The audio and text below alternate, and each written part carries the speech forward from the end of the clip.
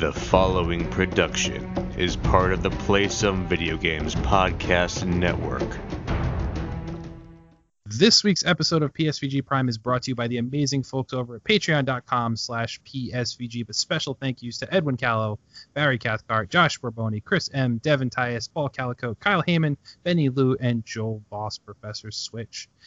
In case for some reason, I don't know how you don't, because I say the same thing every week, but just, hey, every episode could be somebody's first episode. So if you're not familiar with what we do over on the Patreon, you get some awesome exclusive audio content directly in a special feed made for you, including PSVG DLC, our unrated show that we don't really know what the topics could be or where we're going to go with it, but it's there.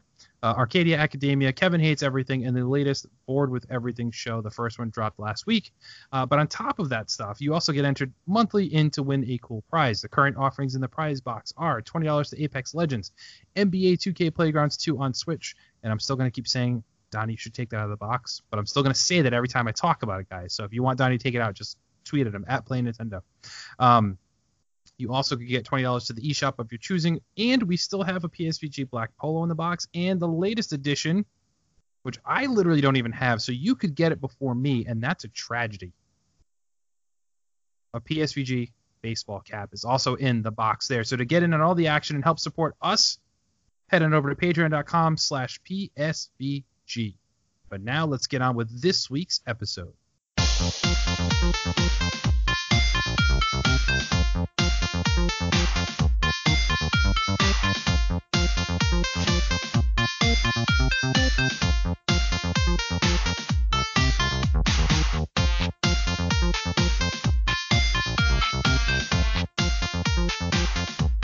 Hello, everyone, and welcome to this week's episode of PSVG Prime, the flagship show of the Play Some Video Games podcast network. It is I, your host, Kevin Austin. And with me this week, well, first, thank you to Josh for helping cover last week. We appreciate you, Josh, and love you. But I missed my cohort. I missed the Robin to my Batman. Or maybe he's more Alfred. Mr. Lucas Rose. Hey, how's it going? I told you I wanted to be referred to as Josh for this episode because there was some stuff that went down, and I just have something I need to do really quick. Hi, I'm Josh. I drink lots of beer and I eat a spicy chip for some reason, and I don't understand what Zelda's all about. What's that all about? I hate the sound of my own voice. Ha ha ha. Take that, Josh. I heard you talking about my dogs. Well, to be fair, from listening to Flux Pose, it sounds like you don't understand Zelda either, so you both have that in common, I guess. You're right. I never thought about it like that. Now you guys can bond. See? PSVG is all about making friends, everybody. Well, unfortunately for you, I treat my friends worse than I treat my enemies. That's true. Everyone remembers that if we ran Nintendo Shack episode, we treat our friends horribly here on this show, at least. Burn all the bridges. Lucas, I'm going to take a timeout. I need to pop some Advil here. And at the same time, I'm drinking beer, and I'll tell you why in a second. Ooh, that's a classic Max Payne combination right there. Well, it's not painkillers per se, it's just Advil, but all right, I did something real dumb. So I am 37, going on 38 in month and a half. And at work, so I work in an office environment, big bank work for, and they like to do like employee appreciation week where they do all special events all week long. Like they had like cake here one day, and they had like a barbecue one day, and all these fun games outside. There's like a free throw contest, and they did like cornhole tournaments and cool things like that every year. So I've been with this job for 3 of these employee appreciation weeks. I participate in nothing. Nothing. I'm that employee that does a great job, but don't try and involve me in team building stuff because I really don't care. Like, I'm not there for that kind of deal. Yeah. The only thing I participated in was like every day they'd send trivia to the email, and like the first person to respond with all the correct answers gets a prize. I would always do that because I'm like, I don't need to talk to anybody. This is a solo event that I can just win and take it for myself. Well, sure. At work lately, we've been doing a lot of big projects that I've been put in charge of. So like, there's a lot of attention on me all of a sudden, which number one makes me, I don't want to say uncomfortable, but I don't like having all the attention at a job and all the weight on my shoulders. Mm-hmm. But I've been doing well, and people have been very good about that, acknowledging it, noticing it. And in the midst of all this process, our upper leadership, so not my direct manager, but higher than her, has all shifted. So now I have a new manager at that level, which turns out was the person I was doing the project for. So, okay, he already likes me. I'm doing a really good job. Everyone knows it. So I have to kind of play nice. So our department decided they wanted to have a kickball team in the tournament. Oh. Oh, no. So my 37-year-old non-athletic, non-doing much of anything said, okay, I'll do it for you, boss. I'll join the team. We'll play kickball. Now, every office has this guy. So, of course, there's somebody on my team who plays kickball in a league as an adult. Yep. So there's this guy. Now, listen, I will preface this. I'm very happy I played with him versus against him. But he said, okay, our game was Wednesday, so yesterday from when we were recording. Let's practice on Monday. Let's just get everyone down the field, just talk about the rules. Because in my head, I'm like, oh, it's like kickball and gym. No. There are drastically different rules in air quotes, real kickball. So we all go down to the field, and he's actually being cool about it. And I was really afraid he wasn't going to be cool about this and be like a total D-bag about the whole thing. Sure. But he's explaining the rules, and like it's weird. They don't time 30 minutes, and you just go. And whoever has the most points, that's the winner. There's no innings or anything? No, like you still have outs in the innings golf, but you don't sit there and say, I'm going to play for 5 innings or 7 innings. It's you play as many innings as you can in 30 minutes. That seems really weird, but okay. Yeah. And like you can pitch it, and yes, you can roll the ball, which is what I always thought it would be, but like you can actually bounce it. It just can't bounce more than twice. So does this all the time. He's got this really crazy pitch that he can actually like curve the kickball, and it bounces, which really screws you up because you go to kick it, next thing you know, you're hitting it with like your knee. But then he's like talking about the strategy. We're gonna bunt here. He's like, I'm gonna come up with all the calls. He's doing like the ear pull and the knee tap thing, tell us where to kick. So we do start the game yesterday. Everybody's like warmed up. We're wearing matching uniforms. We work in a third party Risk, so our team name was Risky Business. So we nice. So we all dressed in white button-down shirts and black shorts. I was gonna ask, is like, did this guy come with a big box and he's like, all right, I got shirts made up for you guys. What's your size? That would have been great too. But no, so we did the Tom Cruise look, all black sunglasses. So that was fun. That was with it. But like he is super aggressive about like, no, we need to win this. He's like, because he asked everybody, he goes, do you guys just want to play for fun or do you want to actually play to win? And we were all like, no, we want to win. Like we want to have fun, but we want to win. So he's like, all right, then you got to listen to me. All right, let's do it, coach. Now. He was like, run bases as hard as you can. He was actually standing at the first base to be the coach if he wasn't kicking. So like he was playing like it was like a legit game, hardcore. Wow. After the first inning, so we did the coin toss. So we got to kick first, which is what he wanted because in a timed game, that's the advantage right there as you go first, right? We got 9 runs in the first inning. Oh. On a 9-person team. So, yeah. So then we field. He puts me at third base / shortstop because it's less people in the field, so you have to kind of play multi-roles, which I thought was a mistake. So, like, once again, I'm like, have you seen me? You're putting me in a high prominent position. He's with pitching. This physique? Right. Lucas, I can catch a kickball. You could rocket one at my face, and I catch these things. Like, and I caught one that like almost hit the ground. Like, I did all these crazy catches. So it worked. Well, I mean, with your experience handling balls, I'm not really surprised. This is true. And video games, kids, hand-eye coordination. That's big. Very true. That's what I keep telling my wife when my son plays 9 hours of video games a day. Yes, exactly. It's all good. But long story short, we ended up winning the game 16-0. Oh my gosh. But now today I hurt a lot. I found out probably a week before the kickball thing, after I already agreed to play, that I have not plantar fasciitis, the foot thing. Yeah. It's plantar something else, and it's different where I have a mass of like tendon / muscles in like the ball of my foot that if I put a lot of pressure on it sends like stinging pains all the way up my leg to my hip. Yeah. That's so it feels like you're being stung by a stingray constantly. Exactly. So as we're scoring this many runs, we are constantly running the bases, and we play it on a legitimate baseball field. So it wasn't like, oh, it's a shorter field because we're just playing kickball. It's like, no, I don't run, Lucas. So I'm hurting a lot today, so that's why the painkillers, and I'm stupid for doing it, and yeah. And the worst part is we didn't win the whole tournament because the way they decided to do this was it wasn't going to be a bracket elimination. Everyone plays one game, and whoever scored the most points wins. So it wasn't really about who's the best team. It's like how bad were the people you got paired up with, really. Yeah, that is really this was not thought out well at all. They No, should have made no. that other guy come up with the rules. Right. The, And it was the rules it was guy. a 3-day basically event. Like games were played and the games wrapped up today, and we were winning up until the last game today, where that team scored 20. So we were like, hey, what do you guys think about doing one more game? The top two actually play, and that person really is the winner, because we shut our team out. They let their team score 4 or 5 runs. So we're like, let's do it. And they're like, no. Of course, because they got a trophy in their hand at that point. They're like, not going to do it. But it turns out that this team was comprised of people who played on other teams the other days. So these people played multiple games and took like the best of other teams and made like the super team. It was like the Olympics. What? Yeah. And they subbed people in and out, which that wasn't supposed to be allowed. So as my leg is in pain and I wasn't moving that well by the time we got to my last at bat, I would have said, hey, Tommy, come in. You're going to kick for me this one. I'm going to sit this one out. But we didn't do that. We all sat through this, and none of us were great athletes. But this team was subbing people in and out. How is this fair? So it's like when in sports games when people pick like All-Star East or North or whatever, and then you just pick a regular team, and you're like, wait a minute, I didn't know we could do that. Come on. I had a woman in her late 50s on our team.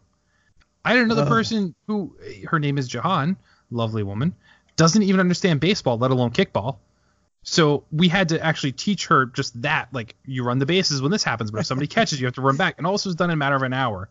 Wow. And yet this team had a super team of like jocks, all guys, by the way, and we were a fair, equal, balanced team of male and female ratio. As you would expect in an office environment. Right. Exactly. So yeah, I'm bitter about that, but I'm also very sore. So, they better have an asterisk on that trophy for these people. What was their team name?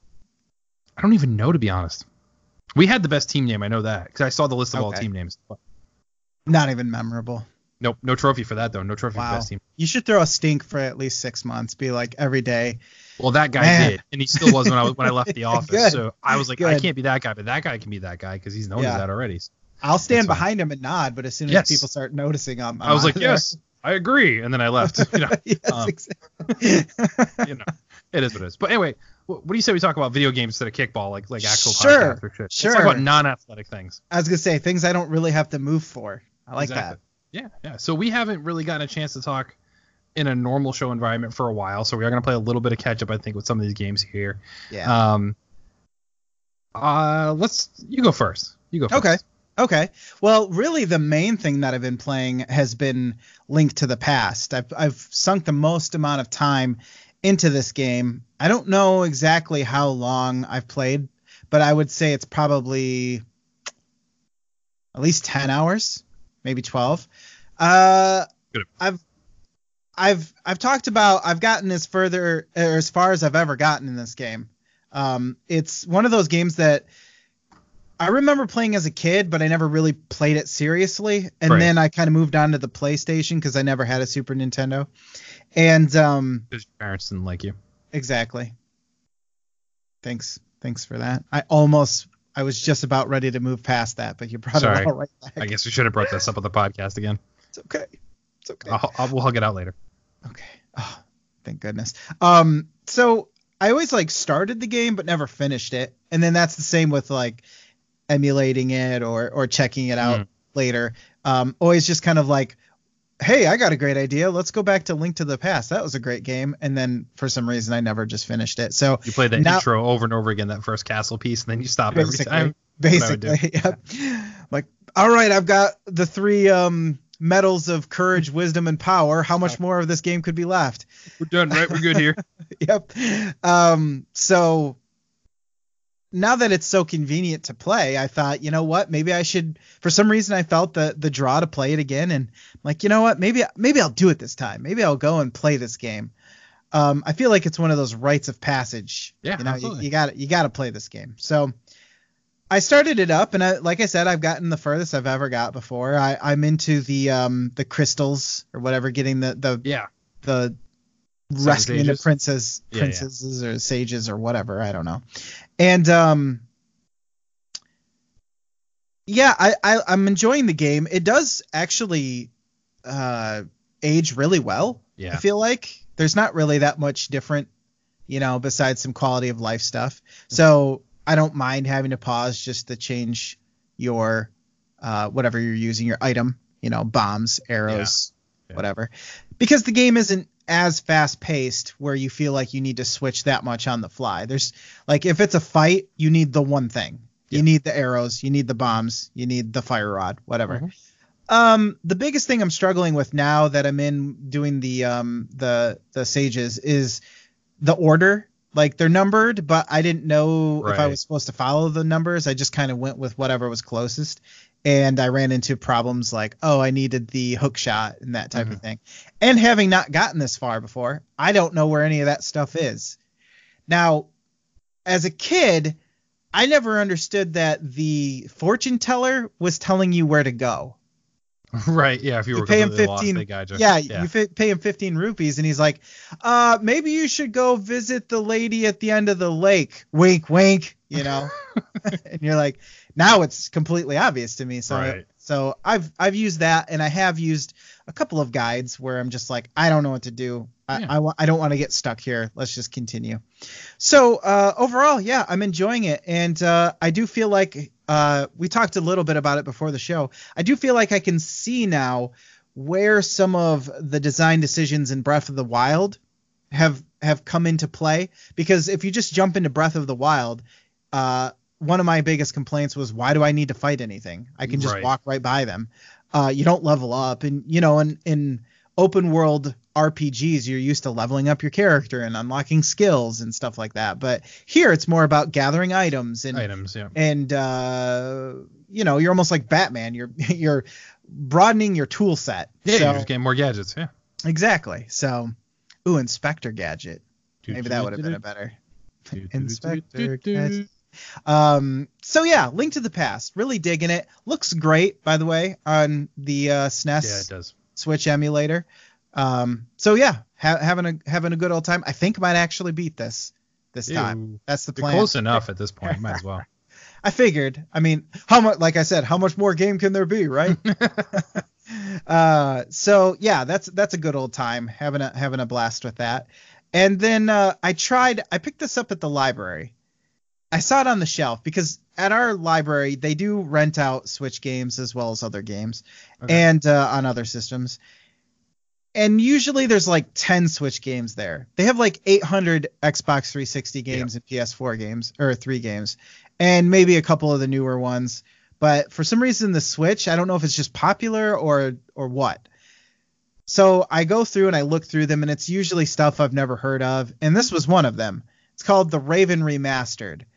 The only difference is that this was the only like Japanese RPG looking thing that on there, or that wasn't a Japanese RPG. Everything else on the shelf was like Japanese RPG. I don't know. Yeah. This is on Switch? Yeah. I don't know. I don't know anything about it besides it's basically a point and click adventure game, right? Yeah. Made by THQ produced by THQ Nordic and made by King's Games or something like that. They do adventure games. I can't remember what they're called. If you saw the logo, you'd know who they are. I don't know anything about this game. I don't know how old it is. I don't even know what makes it remastered, honestly. I didn't even know it was on Switch. So here's the funny thing, not to interrupt you, and I apologize for that. The THQ Nordic site, it doesn't even say it's on Switch. That's why I was really confused. I thought you were talking about something else on your list that you were going to talk about. Oh. It says it's on PC, PS4, Xbox One, and Apple Mac. Apple? They'll list Apple, but not... King Art is the King Art Games. So THQ Nordic doesn't even list that this is a Switch game. That's so weird. Man, well, I can tell you that I did play it. I believe you. Well, for all of you people who are like jumping at the bit now to get this on your Switch, because it's a highly sought after game. I like point and click adventures. This isn't technically point and click. You move around with it actually feels more like Resident Evil because there's fixed cameras and you move around areas. But it's kind of a serious game. It has beautiful music, by the way. It looks okay. It has a decent setup. You're on a train, at least for the first chapter. You're on this train and you see this very prominent inspector guy, not an Inspector Gadget, unfortunately.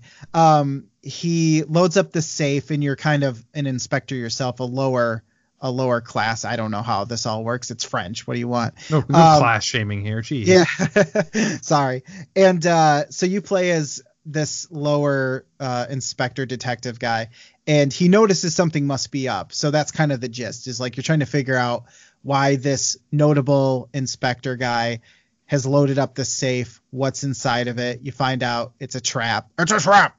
And you're going to help him try to figure out who this thief could be, who has stolen something at a museum, yada, yada, yada. The whole point is it's an okay story. You know, it's not like fantastical or anything. It's pretty much set in realistic times, although it's 1960s or 70s or something. Yeah, 1964.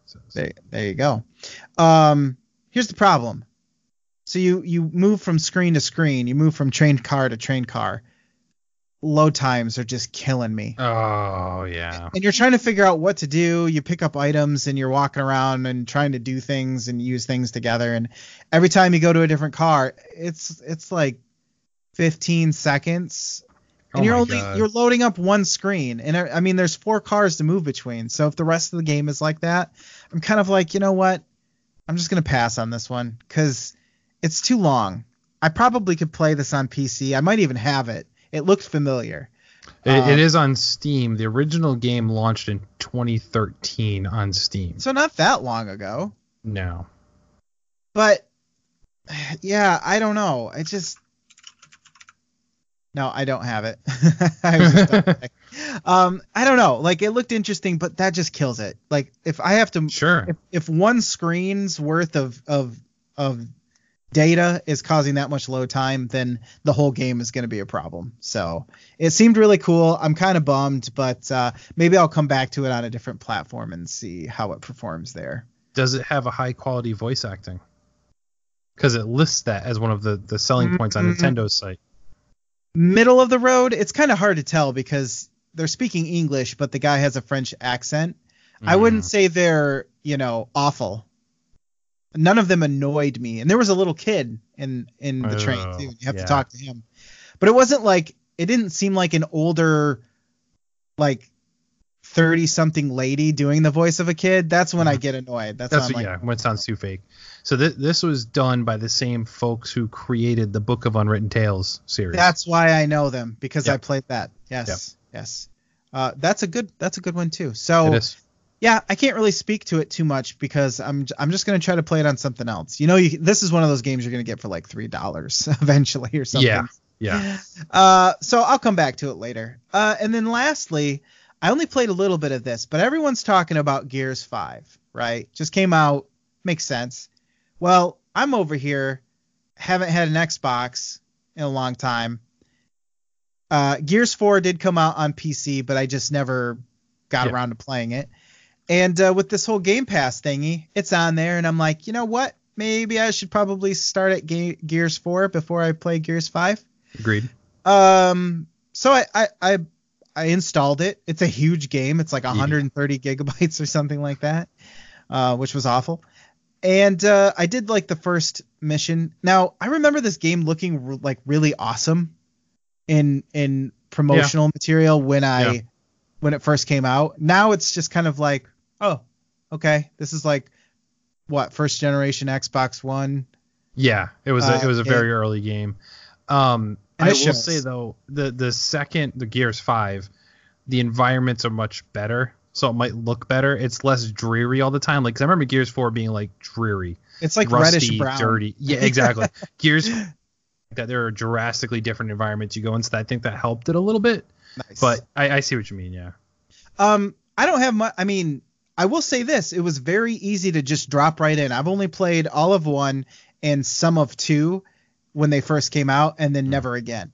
But I will tell you, like, it was all the controls felt exactly the same. It was like coming home, like, oh, I know this place. Let's do it.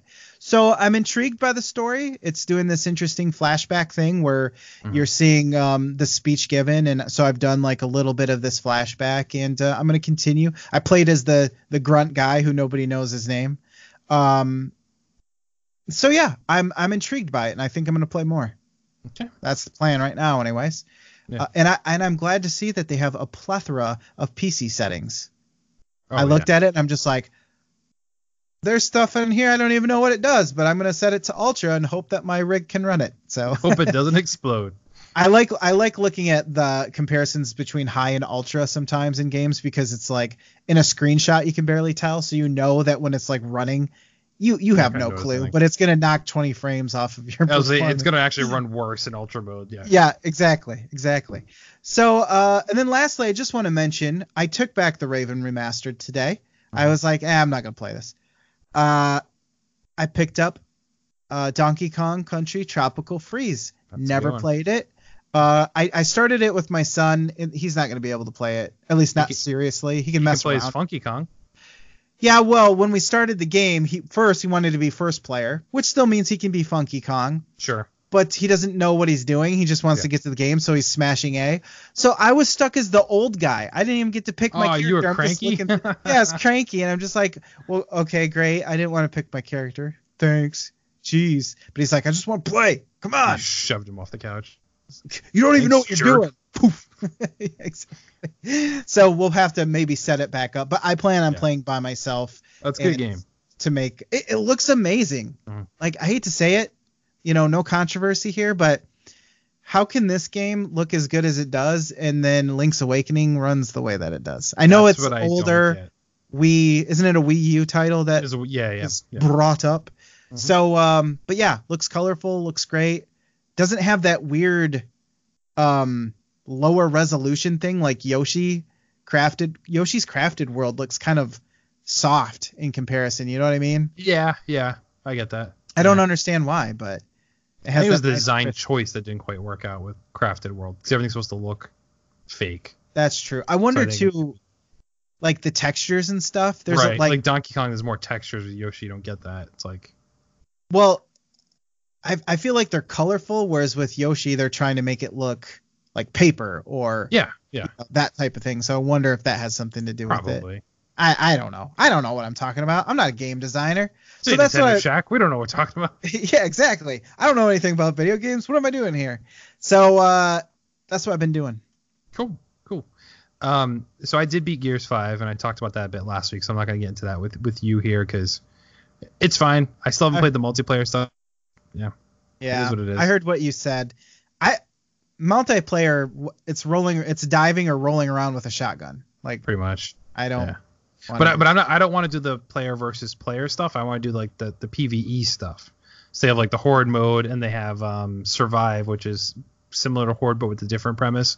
Like those ones I want to play. I have no interest in playing it competitive against somebody else because of the gun mechanics. Like it's fine if you're just playing the game, but I feel like if you're trying to play competitive, it's like your people dive when they're not supposed to dive. Your cover doesn't work right all the time. You're like the whole timing of the reload thing is annoying in that type of environment. Like it doesn't feel conducive to multiplayer for me, but in that PvP style.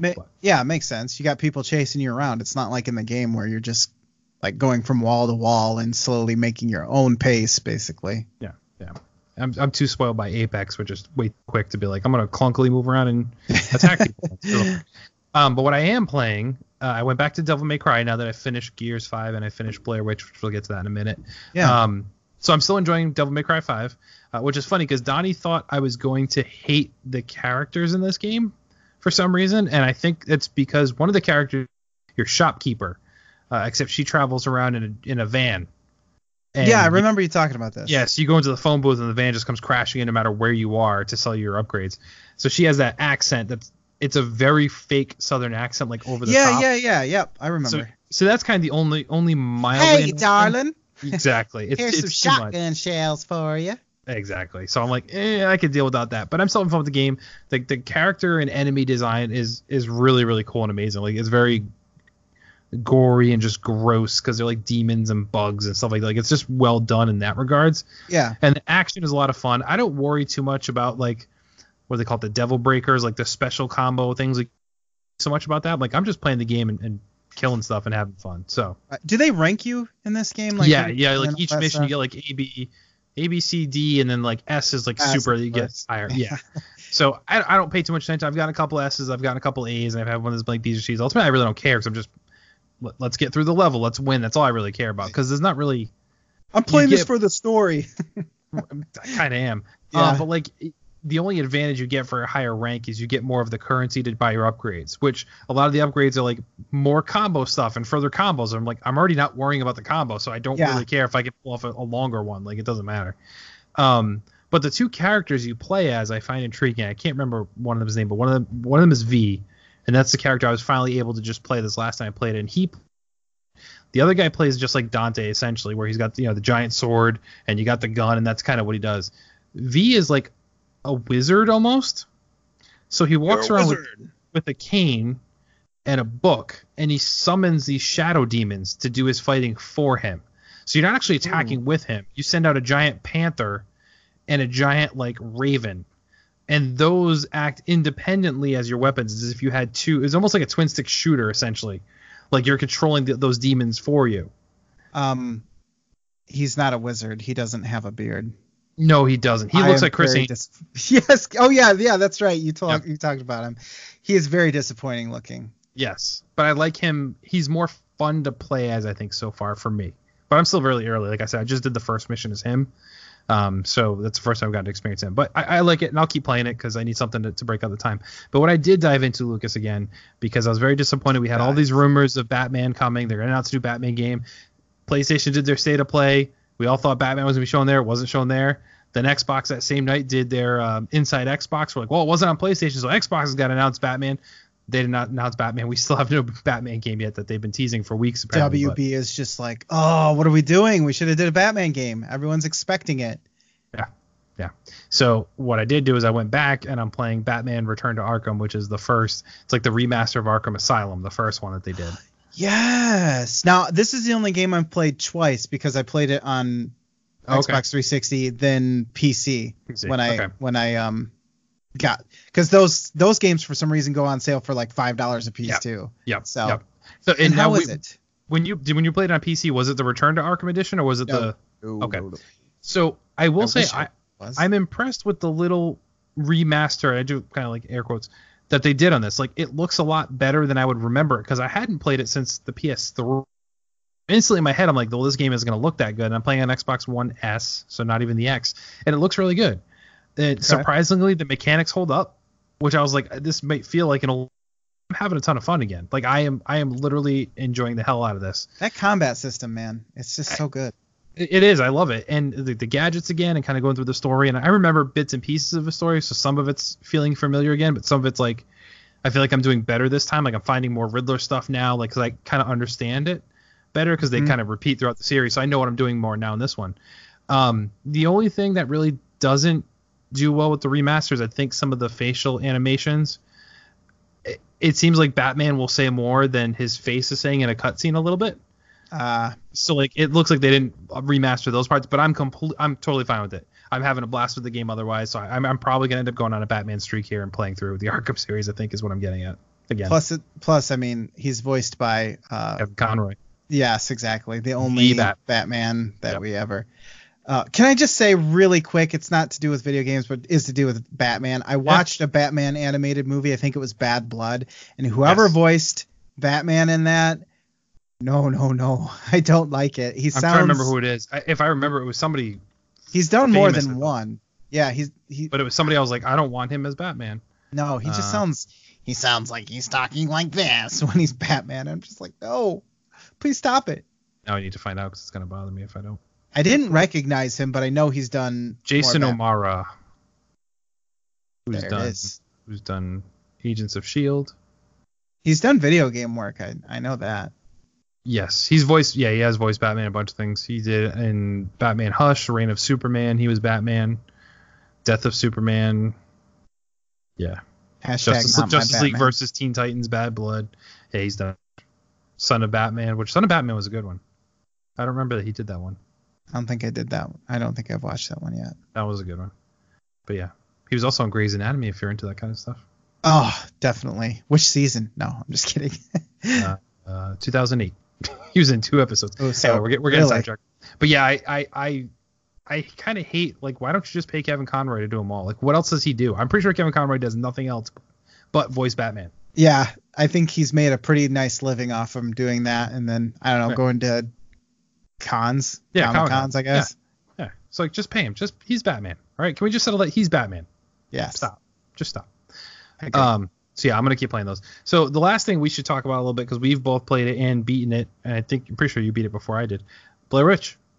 Yes. So the Xbox Game Pass day and date release game. I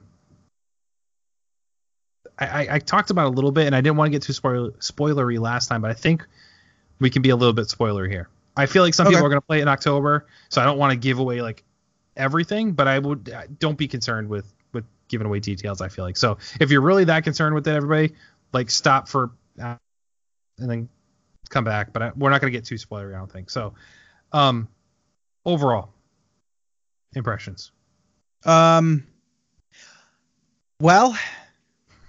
I completed the game fairly quickly for me. So that says something. It has a little bit of it's not a AAA game. Let's just put it that way. It had a little bit of weirdness to it, right off the bat. I mean, I've played with my visual settings for like, I don't know, 15 minutes before I got something and I kept flipping back. I was like, do I want it to look good or do I want it to play good? Because I just couldn't believe that I had to knock it down so far. But that was only really half the story. It also came down to the content of the game, and that's really what hooked me. There was a lot of like psychological stuff going on, and I jokingly called it Fire Witch because you're walking around with a walkie-talkie in the woods. Yeah. But it's not really about the conversations and stuff. There is stuff happening around you as you're going along, and there is an interesting mechanic with the tapes and everything. So this was like all coming together because I was really just expecting like Blair Witch the movie, but as a video game. And I'm glad it wasn't that, because it needed to be fleshed out a little bit more for a video game. So there was a lot here that was keeping me going, and a lot of it had to do with the narrative and the character and how that character's past was basically used against him to mess with him. And I enjoyed that. And that's why I think I appreciated that it wasn't like the movie, because it wasn't just creaky, sounding like trees falling in the woods and stuff like that, like it was in the movie. It was actual personalized pieces of information from this character's past that was used against him, and that lets you learn about the character in a non-expositional way, which is always nice, because then I don't have to hear him tell me about his life. I just get to see it, which is nice. It's a video game. Show me, don't tell. And yeah, I don't know. I just it had a really interesting story, and it hooked me, and I played through it because of it. Right. Yeah, I agree. The psychological stuff was a nice touch. And like you said, it wasn't just Blair Witch. You hear some rocks being thrown. What was that in the woods? Like, I mean, there is some of that for sure, because it has to a little bit. Mm-hmm. But I think they did it. What they did do really well, I think, was give you that feeling of feeling lost in the woods. And like alone in the woods. Yeah, like sometimes there was clear paths, but then sometimes I was walking and I'm like, I don't know if I'm going the right way. And most of the time I think I was. I don't think I ever felt like I needed to be turned back around and go back, but I didn't feel confident in where I was going most of the time. Yeah. And I think that was a deliberate narrative because of you feeling alone. You just have the dog, which the dog mechanic was.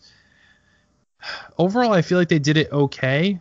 The one mechanic I really didn't like, and this isn't really spoilery, is when you encounter, air quotes, enemies in the game, and you have to shine the flashlight on them, but the dog will point out where it's barking to where they are, so you can shine the flashlight where you need to see. Well, you can't see the dog in your frame of view, so you're constantly looking down to see where the dog is looking, to then look back up, and by then it might have moved.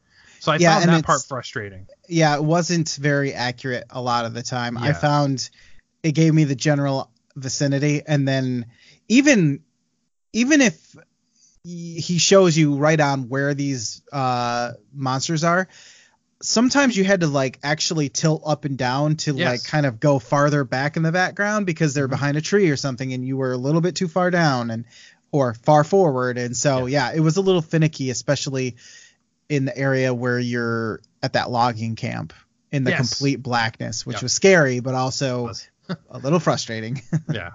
I played the entire game in the dark with headphones on. Nice. So that was fun. That got me in the mood for it. Overall, I'm happy with the game. What was the other point I was going to make? Shoot. Oh, so PC games. Did you play the old Blair Witch games? Like I know I've talked about it before, and I know Josh knows of them. I think Josh said he played them. I don't know. Did you play that series of? There was 3 games that came out after the Blair Witch movie. I know of them because I remember this was the point. They came out around the time that I was still reading like PC Gamer magazine and stuff. Yeah. So I remember seeing them, but I know like about them, not what they're about, but I know they really expanded on the lore. Right. And they were kind of point and click adventure games, weren't they? Or adventure games at the very least. Kind of more like adventure games. Like there was still combat, like Resident Evil. Like you were always looking over the shoulder, but the combat was very minimal and more. So it was more like you were walking around doing the exploration stuff. Okay. And piecing the other things. So that's kind of where I was going though. But the lore that they built, they kept some of that in this game and that shows. So I know that's probably going to appeal to virtually nobody because I don't think a lot of people play those games. But if you did, the best part of those games was that back lore that they built and that you didn't really get from the Blair Witch movies. Like they built this really rich history of what happened and how it happened and how the witch presents herself, if you will, and that was carried over into this game. So it seems like the developers had that source material down pretty well, which was nice. The tape mechanic that you brought up before, that was something initially I was nervous about. When they first showed that trailer, like, hey, you have these magical tapes that you can use to alter the time. I was really concerned about that. I did not have a problem with that. I like what they did with them, actually. Like I was perfectly okay with them overall. Yeah, I thought it was. I was also kind of worried. I was like, is this just going to be Outlast or something? Right. You can walk around with the camera, and that does come up eventually, but not in the way that you would expect.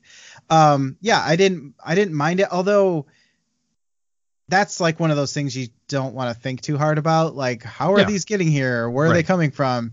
That's kind of like the gamey part of it. Sure. But yeah, they didn't abuse it. They didn't use it too much either. It wasn't constantly doing the tape. So that's true. It kept its mystique because every time you did it, something different happened, and you're like, oh, that's kind of cool. It did cause me to crash one time. I had one crash in this game, and I had to reload because it saves like a checkpoint system. Yep. And it was when I was rewinding one of those tapes. Oh. And when that happened, I had to go back and I couldn't find my way again. I don't know how I got there the first time. So I got there within like 2 minutes the first time. And then the second time I'm like, man, which way did I go? And I kept going around in a circle. And I'm like, is the game messing with me or am I really not really lost? Yeah. So it was pretty effective. Cool. The last thing I want to talk about is the not ending, but the final act. And I know you know what I'm talking about. Yes. That was nuts. I will say that this is where like the game stops pulling any punches and it just brings the crazy to you. Yes. To the point a little bit that it almost overstayed its welcome a little bit with me. Agreed. But I'm okay with it because I think like it just brought it all out and it made me kind of reflect back on the entire game saying, all right, that journey was cool enough to get to that ending. I guess kind of similar to my opinions on Gears where it's like most of the game is but the ending is really cool and I wish I could just play the whole ending. Like, but yeah. Yeah, the payoff really is worth it in this game. They really slow burn it up to that point. There's a couple of sequences that you're just like, what is going on? But for the most part, it stays pretty low key and you're just like, when is it going to go down?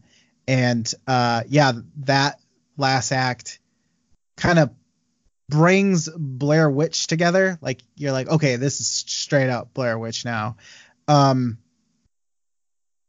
Like you said, it's a little long. Yeah. I felt like it was a little long because there's probably one of the most annoying parts was having to find the key. Yes. Yep. Like not to spoil too much, but there's some item finding and you're just like, oh, really? It broke the immersion for me. I'm like, can you imagine being in the movie? Just hold on. I got to wander around this house and find a key. I mean, what? I didn't mean to. Is that a spoiler?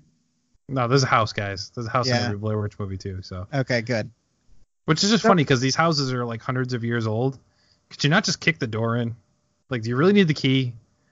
The house is barely standing. Like, let's be honest. It's a witch, man. It's magical power holding that thing. But the key is what takes down the magic. Well, they probably shouldn't have made a key in the first place. Yeah, that's a good point. Multiple endings, right? Yep. I'm assuming you got the same ending as me. I think so.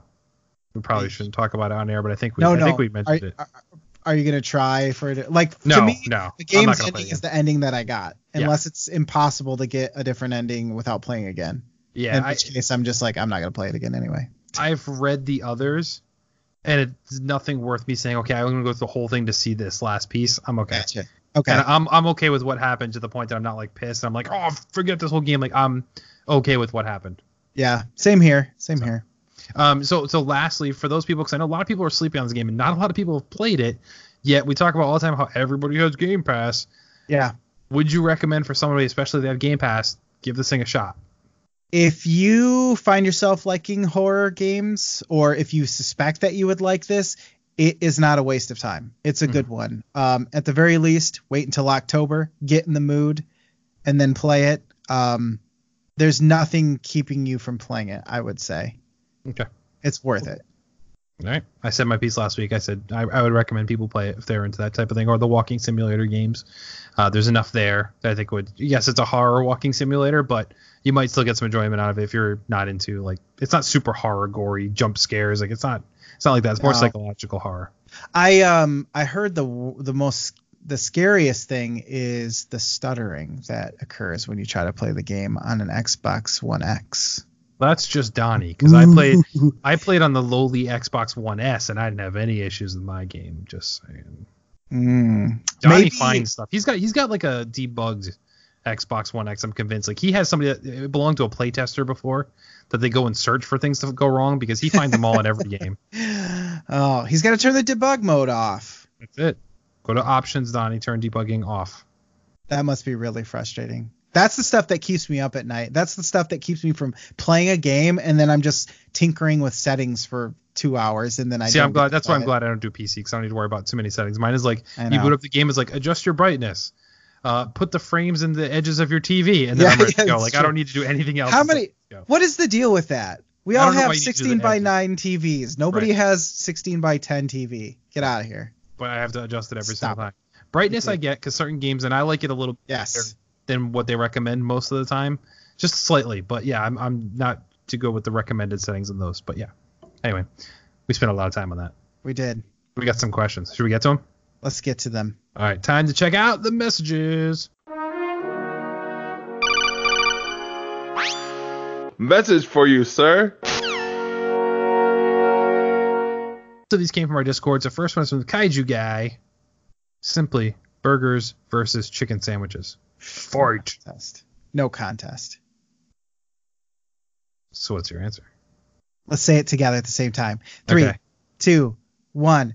Burgers. Yeah. Burger boys. Yep. There's too many options with burgers that you can do so many different things. Whereas chicken sandwich, yes, you could do a lot there too, but it doesn't feel to be as inspired or to take on everything. Like a burger, you can put certain ingredients and it changes like the whole dynamic of your flavor palette. Here's where we're going to food territory. But chicken sandwiches is like, no, this just tastes like chicken with cheese on it or bacon. Like it's just. You know what's gross? A grilled chicken sandwich. I was gonna say the only good chicken sandwich is like the crispy chicken sandwiches, because grilled chicken sandwiches are just gross. They are. It's like, hey, do you want a chicken breast on 2 pieces of bread? No, I will have a lean, clean protein chicken dinner without the bread if I was going to do that. Right. Or you could put some grilled chicken in a chicken Caesar salad. That's about it. Like it's not. You know what is good though? I don't even know if this is I guess it's technically a chicken sandwich, but shredded chicken, like barbecue shredded chicken. Like pulled chicken? Instead of barbecue pork. Now we're talking. Yeah. But just chicken breast on a sandwich. No thanks. Get it out of here. So real quick then, favorite kind of burger then? Your ideal burger? Ooh, see, I was always a fan of like the cowboy burger, so to speak. The bacon with the onions and the onions of all different kinds. You know, sometimes it's onion rings, sometimes it's those like caramelized onions. Yep. It could just be red onions. It's fine. I'm not picky. Bacon, cheese. Here's the problem. They started putting the caloric information on the menus, and now you realize it's 1,500 calories, and you're like, okay, never mind. Yep. The barbecue sauce will get it because of the sugar in the barbecue sauce. Oh, but that's why it's so good. Yeah. I'm a fan of the blue burger, with the blue cheese and the bacon. Cheese. Yep. Yeah. Love it. Yeah. See, it's a little too exotic. Too much funk for you? I don't You know. blue I've cheese? never really had blue cheese. Really? I've had feta. I mean, I've had it, but I've not been like, oh, I'm having blue cheese. Oh, you dude, I know, love I'm it. going to remember this for the rest of my life. Love it.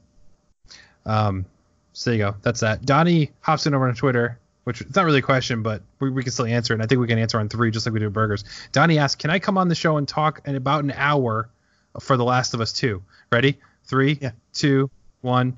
No. Sorry. I haven't played Last of Us 1, and I want to, and we just talked about Blair Witch for an hour, so we don't have time. That's true. All right, so serious question came in, though. Super Nintendo asked in the Discord, how does it make you feel that our children, not so much you, because yours are still young, but just kids of today, think of it this way, will be looking back at Fortnite in 20 years the way we do GoldenEye? This one hurt. Yes. The difference is that Fortnite will probably still be going in 20 years because we can't let anything die now. It's like, oh no, they just added, I don't know, President Trump in there. Oh God. Oh my God, can you imagine? Because it'll be far enough removed that'll be okay. Whereas GoldenEye, I mean, we are trying to resurrect it still. And we always try and resurrect it, yeah. Yeah, that does hurt though. It does, and it's not. I mean, it's kind of a knock at Fortnite for being the kind of game it is, and by all means, you call me out on it. I spent tons of time playing Fortnite. I won't deny that. But the thing is, I never once said like this is a classic game that will stand the test of time. Like you talk about Link to the Past, like hey, that's a rite of passage to beat Link to the Past. I feel like nobody's gonna be like, oh yeah, I never played Fortnite, and someone's gonna be like, what? 20 years from now, I'm like, are you kidding me? You're not a gamer. You never played Fortnite. Like I just don't feel like it's gonna be like that. But the hindsight, you're right. It could just still be going on in 20 years. It's that nostalgia thing. I feel like we, meaning me, and I mean you're younger, but like our generations can think back and be like, hey, I really loved this game. And I feel like kids growing up with games now don't have that attachment to them. Like it's kind of like, oh, this is the hot game for now. This is what I'm going to play. And then the new hot game comes out and that's what I'm going to play now. And like they don't hold on to things. Like, because who's really going to come back as a kid and be like, oh man, I loved Minecraft as a kid. Yeah. I just don't feel like it's there. I mean, maybe it is. Maybe I'm delusional, but I don't know. The other thing about GoldenEye is that to play that with friends, you had to be in the same room. And with Fortnite, not really, unless you're at the unless you're the kids at the library who all just get together and swear and play Fortnite. And I'm just like, my son, come on, man, stop swearing. This is a library. Here, kids, you should play the Raven Remastered. I'm returning it now. It's about French history. Come on, learn something. Uncultured swine. So yeah, I don't know. So the last question we have here is from Tom Servo, and this is a good one, I thought. Ties a little bit into a news article we talked about last week with Josh, but he's curious why more people aren't concerned that paid subscription game streaming services may make the perceived value of games go down the toilet. Every game will be, in air quotes, a throwaway game. Game developers might start getting paid the same way music artists get paid for right now with streaming services, less than a penny per stream. It may even change the way people develop games, making binge-worthy games instead of games we see today that have I think what he means is like a Destiny, where it's like, hey, that year development cycle, and they're still making stuff for it. Like it's an evergreen game where now, if it's going to be the streaming way, it's just get as many clicks as possible up front and move on to the next thing. I see Tom's point. And this is what I always thought about Game Pass. I always question, how does Microsoft pay people with Game Pass? Like, how is this as successful? But developers are saying, I don't know how true it is, that they're still selling the games. Like, people playing on Game Pass, and their sales go up. But in my head, I'm like, I'm not buying a game I played on Game Pass. Like, that's the whole point of Game Pass. One point I do completely agree with him is the perceived value of games. So looking at these Game Pass exclusive games, the games that Microsoft are releasing, so your Gears, your Forza, your Halos that are going to be coming out, Sea of Thieves, State of Decay, those are all games I got to play on Game Pass for my subscription that's already being paid for. I'd have to shell out $60. So after I beat the game, and I kind of just rush through the game, so I'm like, I can get on to these next games. I don't appreciate them, I think, as much. It's kind of weird, but he's kind of right. Like, when I think about the best games I've played this year, I've played every Game Pass exclusive that's been, Xbox first party ones, and I've enjoyed half of them, but I don't think any of them would crack my favorite games of the year. And I don't know if it's because of that, why just have this, as opposed to me seeking this game out and playing it. Like Donnie gets a lot of flack for saying like Far Cry 5 has been one of his favorite game experiences in the last year. Well, that's a game that was purchased. We didn't get it through Game Pass. I bought it for him. He played it. He absolutely loved it. I'm in the same camp. Like these Far Cry games, I'm having more memorable fun with down the line than when I think back and think of Crackdown, which I really liked. But overall, if I put the two together, I'm like, nah, Far Cry's a better game. And I don't know if it's because of that attachment or not. I think it's because Far Cry is a better game. Okay. I'm just kidding. But Gears. So Gears would be the same thing for me, though, too. Yeah. I enjoyed Far Cry more than I enjoyed Gears. Both great games. Both visually good, but yeah. Here's the other thing that I'm more worried about is like if you want to compare it to Netflix, I guess, because it's more like Netflix than it would be a music streaming service. It's true. If you're relying on that, then your games are cultivated for you by a third party. And that worries me more than anything, because then they start looking at what is popular, what do we want to bring to the streaming service, because every kid's playing Fortnite, so let's just get a Fortnite clone up there. And then we lose out on some of the, I don't want to say indie games, because those ones are, those are also selling. Sure, but like a Blair Witch may not have been. Yeah, you wouldn't necessarily see it. It's not a super. Yeah, it's not a big genre. Like, yeah, it's semi timely because Halloween's coming up, but that's really kind of it. Like, it's a franchise people don't think about. You're not like, man, I could go for another Blair Witch game, but when they showed it, everyone was like, Blair Witch. Like, they got excited for it. So yeah. Yeah, it's like those weird AA games. You were talking about AA games. It's that kind of stuff. I think will kind of fall by the wayside a little bit. And for everybody who like you said, why would you continue down a multi-console road if you can do Game Pass and then you're in that ecosystem? I mean, I guess like if you have the Switch, you're kind of used to that to a certain degree. That's not as a slam, but I mean, if you're part of an ecosystem, it does happen. But I don't know. I think it even gets farther down into the I really do feel like Microsoft is kind of, curating these games for what they think is best for their Game Pass. And I don't know, that could be detrimental too. But the perceived value of games, to me, I don't know. I value a game however much I value it for its experience, not really how much I paid for it. But that's me. Right. I can understand that that's different for everybody. So. Yeah. By all means, I want developers to be paid, because we see so many go out of business now or get cut because of things not selling well. As opposed to kind of play devil's advocate and almost argue the opposite of what Tom is saying, is that, well, maybe this is a way for developers to keep their jobs because their games are being played. If we just threw it out in the wild, certain games maybe like Blair Witch wouldn't sell at all. But because Microsoft is highlighting it, saying, hey, this is coming to our platform, you get to play it right away, I feel like more people are trying it. So maybe it gives them a chance. Maybe there's these deals that are happening behind the scenes. We saw last week, we talked about Control getting $9 million from Epic just to be an exclusive. That's not even counting their sales. It's like, hey, $9.7 million if you release it just on our platform.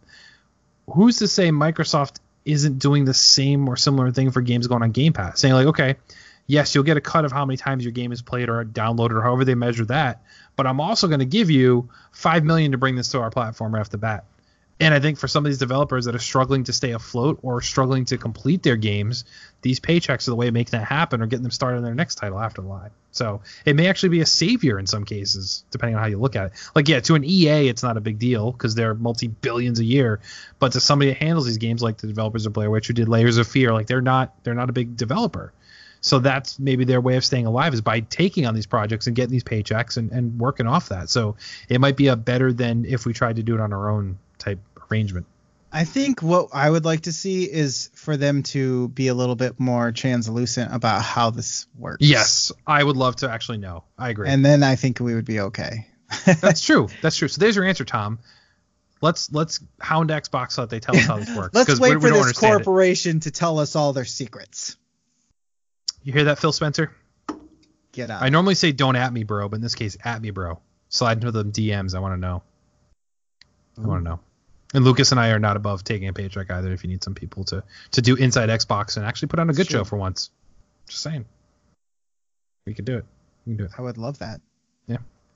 Corporate shills. That's what we'll be. Speaking of which, we have a Patreon. My kids need to eat so bad. They haven't eaten since the last time you plugged the Patreon, actually. So it's true. For just pennies a day, folks. That's all we got for messages. So thank you everybody for sending those in. We do appreciate them. We have fun with the fun ones, and we Hope you enjoyed the conversation. You get us thinking about things we normally wouldn't think about. But it's been a week, so with that, we have to check out the news of the week. I'm Commander Shepard, and this is my favorite news outlet on the Citadel.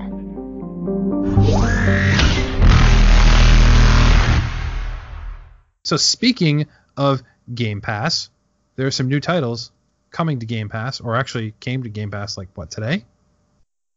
Yes, because today's the 26th. So today as we're recording it, they slid in some last-minute games hitting Game Pass before the end of the month. Bad North has hit Game Pass, Dirt Rally 2.0, and Lego Worlds. And for those of you who are playing on PC, like my buddy Lucas over here, you don't get Lego Worlds, which is okay because you have it via Humble anyway. But you got Bad North and Dirt Rally 2 is added to the Game Pass on PC as well as consoles. So there you go. Last-minute ones they slide in. They typically don't do it this late in the month, but they release in September. They had games come out on September 5th, September 6th, September 12th, September 19th, and September 26th. So they release games every week. Yeah, it's nice. Now, not every game's for everybody, but there's a lot of cool things in there. So, yeah, good on them. You gonna play? Do you have Bad North already? I think we talked about that before. No, I know. No, it was Northgard. Yeah, that was the weird RTS one. Yep. No, but Bad North, Jason played, I believe. Oh, okay. So I'm familiar with it, and it looked cool. Okay, fair enough. With that, Games with Gold for next month have been announced, and gamers can get a little bit this month. You get Disney Bolt on Xbox 360, which is backwards compatible, so it'll work on your Xbox One. And Tembo, the badass elephant on Xbox One. I remember that game. Yep. So those will be available. Tembo will be available all month. Disney Bolt will only be available until October 15th.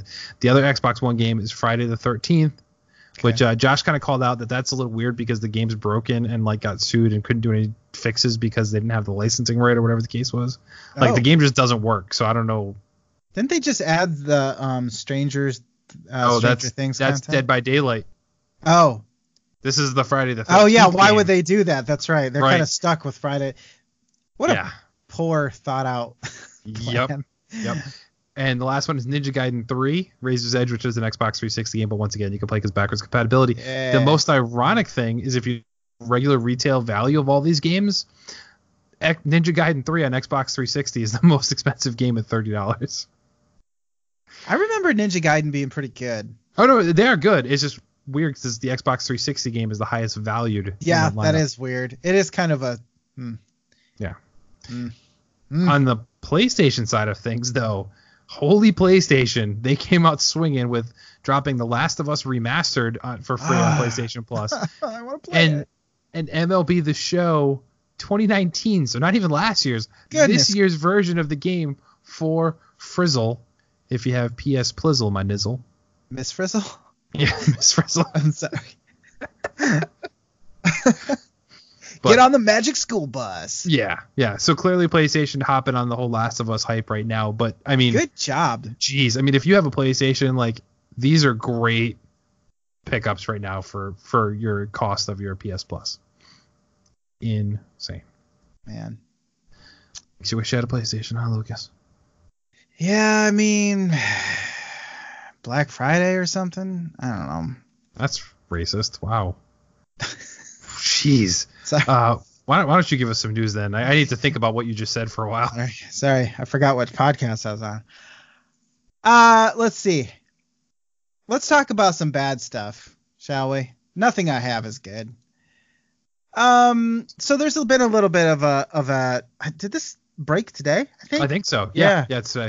I've read an article. I've watched a video that talked about the article.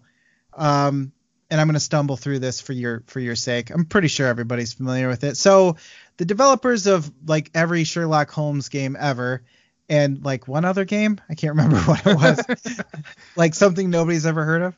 The Sinking City. Oh, Sinking City. Yeah, that one was good. Looked interesting. Is basically accusing Focus Interactive. Mm-hmm.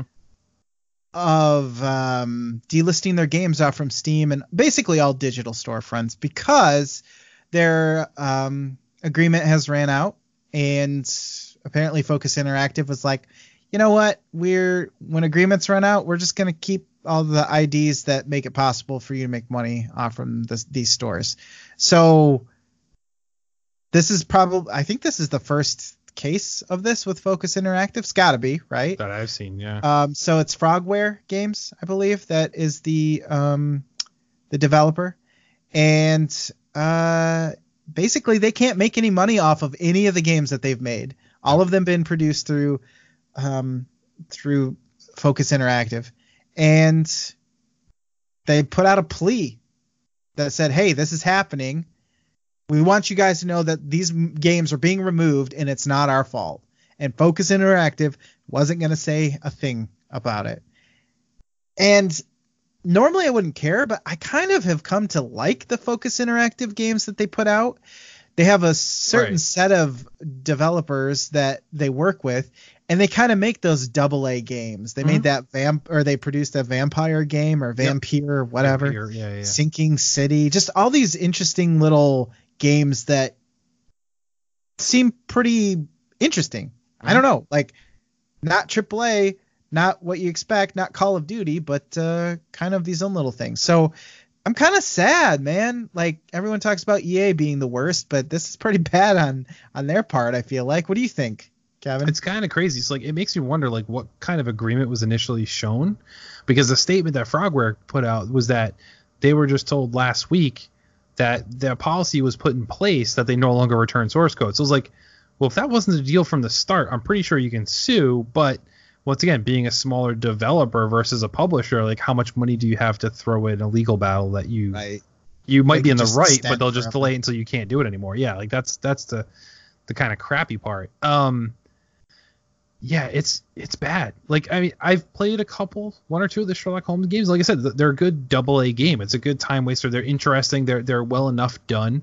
Mm-hmm. The only thing I can think of is which this article doesn't state, and I haven't seen anything that really clarifies it, is if Focus Home actually owns the license for the IP, because obviously Frogware doesn't own Sherlock Holmes. Somebody had to license that property. Was it Frogware that licensed that property, or was it Focus Home? Because it might be a legal issue that like we can like they should still give back the source code, but you guys can't sell it either because you're going to get sued if you do, kind of deal. Like, I don't know if it's that. It's kind of weird. Yeah, I don't know how that works either. I know they're trying to. Basically, they were like, well, we might have to make our own IDs for setting up the store ourselves. But how does that work? It sounds like it's a pain in the butt. Yeah. Right. They don't have the resources to do that, I'm sure. So, digital games, like this is kind of a big problem. The video I watched, they talked about Disney games do this a lot. They'll run out, the license will expire, and then you can't get them anymore. So, you want to talk about something that's against, or, an idea that's against having a digital storefront or whatever. They can just disappear whenever they feel like it. Runner Dark Pulse was the other game, by the way, the one no one ever heard of. So I'm reading more into this article, and there were some updates further later on that. Okay. So they have the code for the games. Okay. They don't have the code for the storefront. So they rely on that publisher to use their account to sell the games. So the developer publisher is saying, nope, you don't have access to that code anymore to put out these games. So now they're trying to figure out how to do it themselves. So they might be okay. But if this is a long process, or if, let's say, Steam and PlayStation don't approve them to be sellers or publishers, then that's where they're going to run the chance out of running out of money. And who knows how long that's going to take. So if they don't come to an agreement, they could go 2 weeks without making money, and that's huge. Apparently listing the games are expensive, especially on older systems, and it won't generate many new purchases, but that's the other problem. And because of them having to relist it, all the algorithms as far as like sales numbers, charts, reviews, all gone. So that's a historical light too, which that's rough on them. Oof, no wonder. So this is a bigger deal than it seems on the surface. Yep, I agree. Ouch. Well, we'll be following this one as it progresses. Yes. What else you got? What other bad news do you have for us? So this is the other thing. I just thought this was kind of just like, what else can go wrong? So a collectible Fallout 76 helmet was recalled due to dangerous levels of mold. Of mold? Mold. How is there mold in something manufactured? Manufactured made of plastic. You would assume what, like injection mold, right? Right. I don't know. Approximately 20,000 units of the helmet were made, and 32 were sold through GameStop. And those were the ones that had mold? I don't know. Let's see. Every recalled helmet was defined as the Fallout 1-to-1 power armor Nuka-Cola helmet. It's a mouthful. Yeah, we know what it looks like. I want to know about the mold. Stop telling me. They post a picture of what it looks like, and then they describe it in glaring detail. The red helmets only the GameStop exclusive one was recalled. Not the similar looking helmet. Right. The helmet's presented with mold on the fabric insert inside the helmet at a level that poses a risk of respiratory infections. That's pretty bad for something that you're going to put on your head and then breathe through. Yeah. Especially for people with compromised immune systems, aka gamers, and damaged lungs or an allergy to mold, which I feel like doesn't everybody have an allergy to mold? Right. Like you don't breathe mold and you're like, yeah, it's good. All right. It's fine. So canvas bags, moldy helmets. Well, but it's only the fabric inside of the GameStop's exclusive Nuka-Cola colored one. You know what? All the other models are fine. That's weird. You know what they're gonna do? They're gonna send out like replacement fabric. Go to hatu.com to learn how to replace the fabric. And the fabric is gonna be made of nylon instead. Like this is plastic. It's like a trash bag lining on the inside. Were these being, like, before they got shipped out, were they being stored in the sinking city? Like, did these touch water and now they have black mold in them? What is going on? Well, let's be honest. It probably shipped from overseas. It was probably made in Taiwan or something like that. Probably sat on a boat. Yes. And maybe that one shipment, because it was all going to GameStop, it's their exclusives that went to GameStop's distribution center. I guess it's possible. It's just that one boat trip was a bad one. It's a little leaky. Ugh, gross. Bethesda just can't win all of a sudden, huh? Like they went from being like really cool to being like everybody complains about everything with them now. Between the bags of Fallout 76, just Fallout 76 in general, then Wolfenstein, all the updates. Like Wolfenstein now, all the updates they sound awesome. I already beat the game though, so I'm good. But they cannot win this year at all. Catch a break. I just feel bad for anybody who put one of these. Like I don't even care if I got one of the GameStop ones. I'm instantly thinking I have mold in my lungs immediately. You know what I mean? I mean, the right solution is just don't wear it. Like, how do you walk around with it on your head? Like I would put it on once, like, all right, this is cool, but then it's sitting on a shelf. So, like, really, how often is somebody actually like? No, there's a streamer who gamed with it on for an entire stream. You know that. Played Fallout 76 for 76 hours in a helmet. In a helmet filled with mold. And they're dead. So yeah, the only other article I had that was worth kind of talking about a little bit. We won't get too much into it.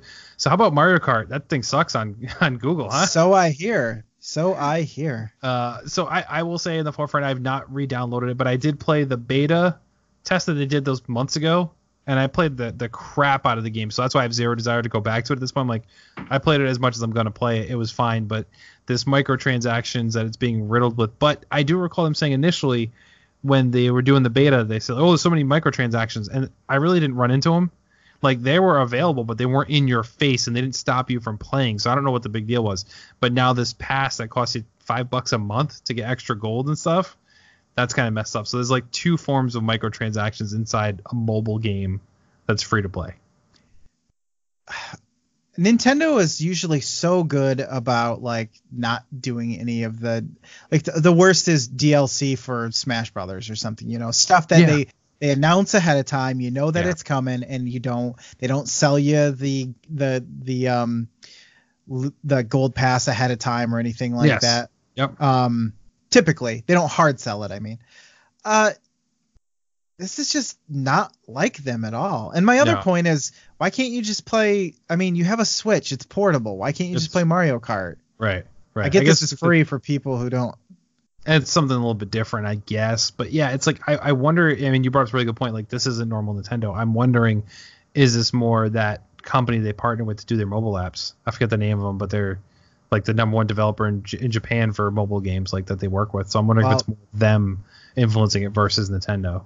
In the 80s, they partnered with some people to make a Mario Brothers movie, and that we all saw how well that turned out. Fantastic. Yeah. So maybe they'll turn it around, is what I'm saying. Give it time and it ages better. Yes. Get 1 million people to pay you $5 every month for some extra gold or whatever, and they can make this a better game. It's our fault for not giving them money.